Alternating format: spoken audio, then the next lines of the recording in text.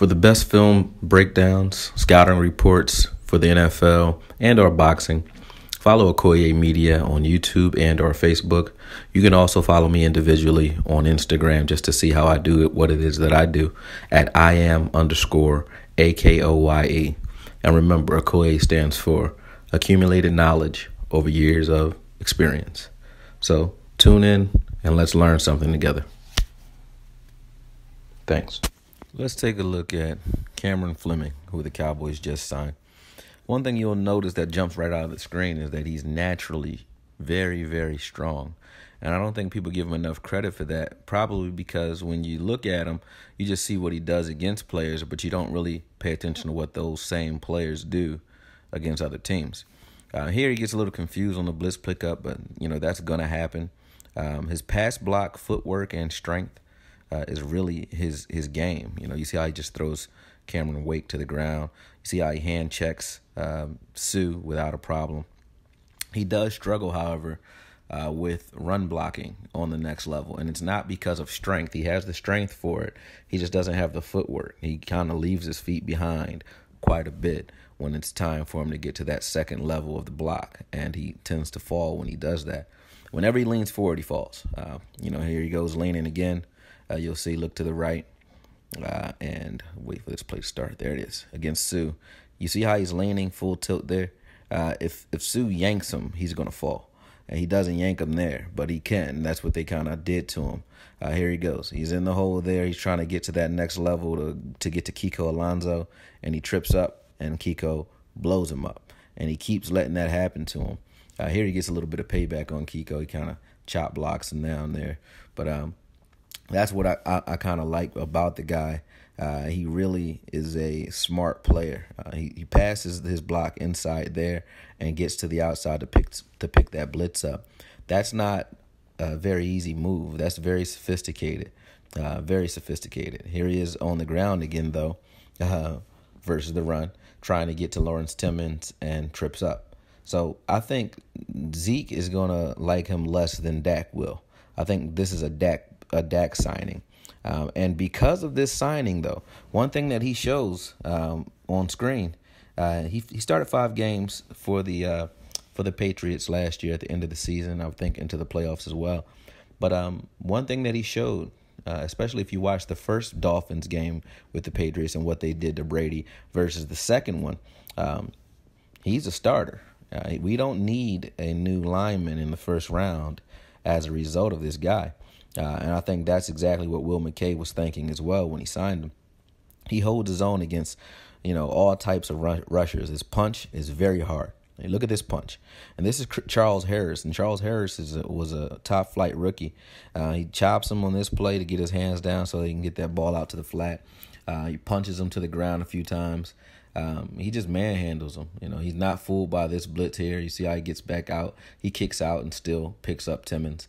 So, you can't really trick him. And here's an example of his strength. This is Harris's strength that we're showing.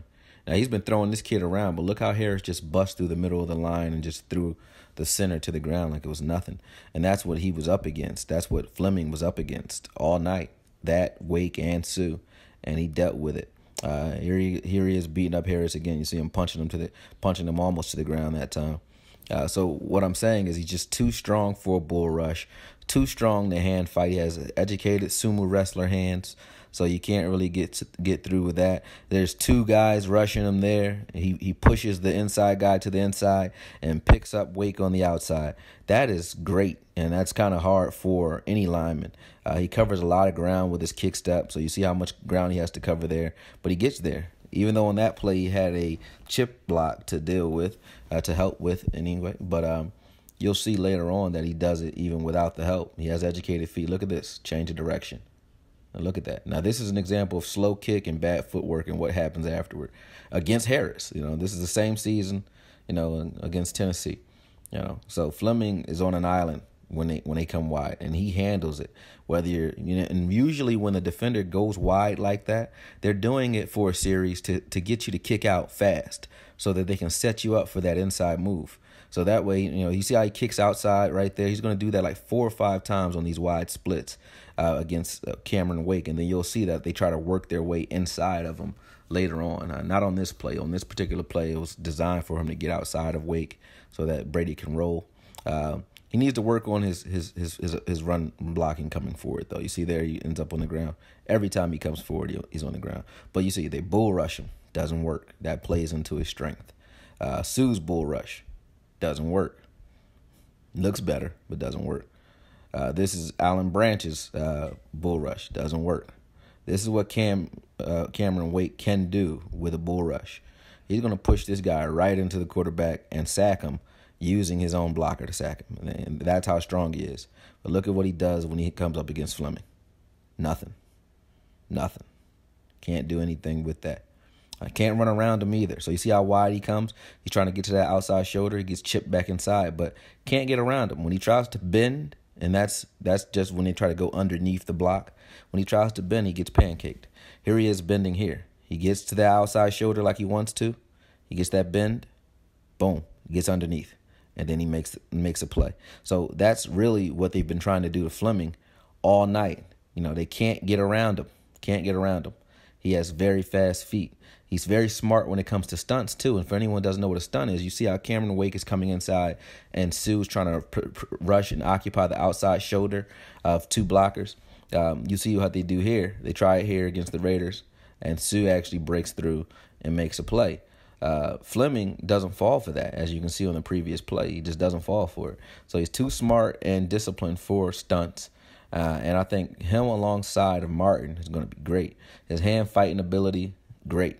I mean, and I'm not trying to pump the guy up, but Sue and Wake, that's their game. They're strong bull rushers. They're fast. They can hand fight. So they bring all elements of a pass rush to you.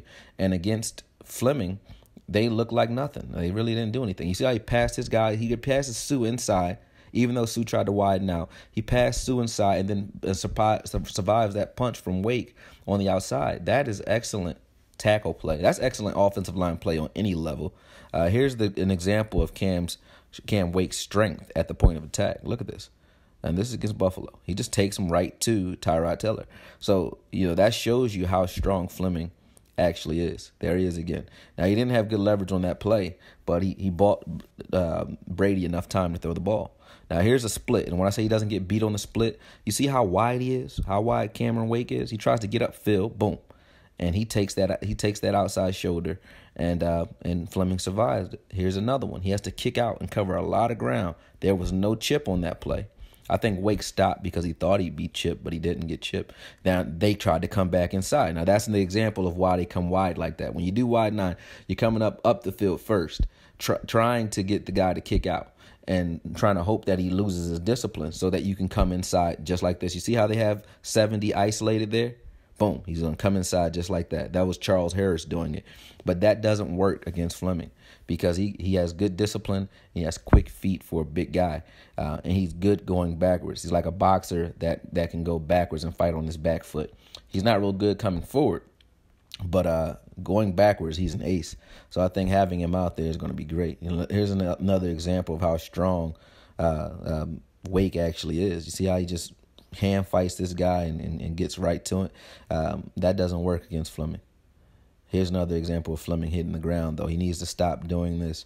I think he just needs to work on bringing his feet with him because power is not an issue. He definitely creates the first hole that he's supposed to create. Like he creates this hole here and it's a touchdown, but he always winds up on the ground on run fits, and that's because he doesn't bring his legs. His run blocking footwork is his only knock.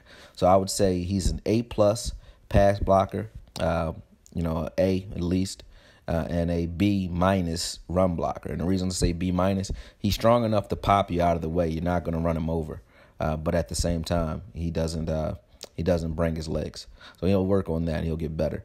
One thing to keep in mind, this kid's experience, he has playoff experience, 4 years of playoff experience. So more playoff experience than our entire offensive line. And he's only 25. This is an excellent bargain pickup for Will McKay. I have to take my hat off to him once again. Thank you guys for watching.